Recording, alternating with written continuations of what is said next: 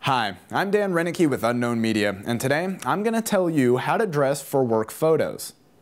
When taking work photos, you want to look professional and sharp. Slacks and a nice button-down shirt with a tie will go a long way, and you can never go wrong with a neutral-colored suit jacket.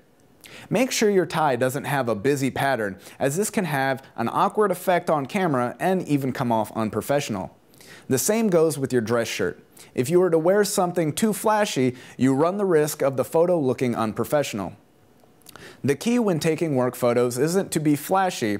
You want to look confident and professional. Your clothes need to complement your appearance rather than drown it out. I'm Dan Reinecke, and that's how you should dress for work photos. Take your best shot.